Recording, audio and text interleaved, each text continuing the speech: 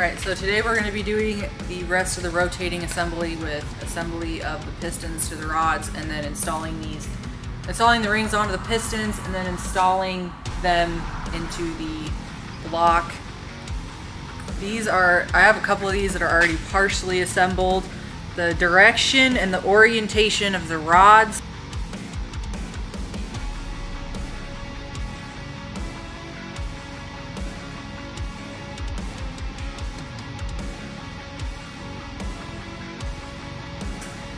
to the pistons and the pistons to the cylinder is very important. The long end of these rods goes towards the intake side, and I've seen a lot of people on social media or forums not understand what it means by long end of the rod. So if you look at a rod, this side is longer than this side. So this is the long side, so this is the side that they're talking about when they say the long side of the rod goes toward the intake side. Now these pistons came from a machine shop that coated them, and they were kind enough to mark front or F with a metal stamp on these, but if you do not have that on your pistons or it's not a Cummins specific, these were shaved down a little bit for clearance purposes because these are 12 valve rods. Normally these would be marked on the top of the surface because they are Cummins pistons of which way is forward and backwards.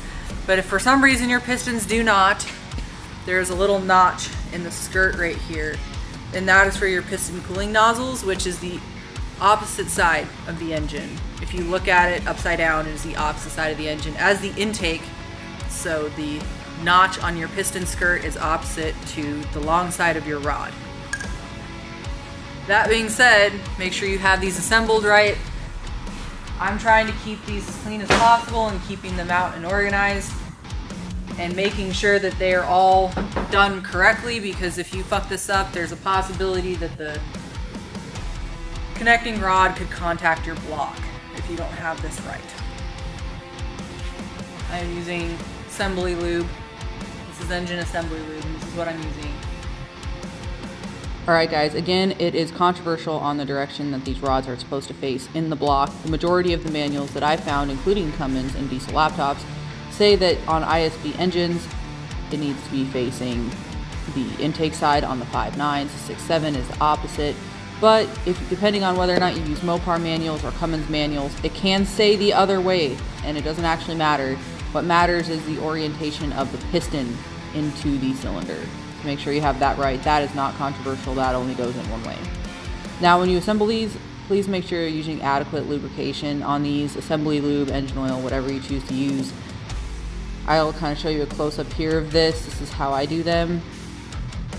Put the snap ring in the one side. Make sure these are seated, and I will be posting a picture at the end of this video of a properly seated snap ring. You have to make sure these are seated properly, and if they don't, you need to make sure they do. The wrist pin should slide in by hand, guys. By hand. And there you go, guys. That's what the seated snap rings look like. Just make sure both sides look like this, and you should be good to go, and you're ready for installing the rings.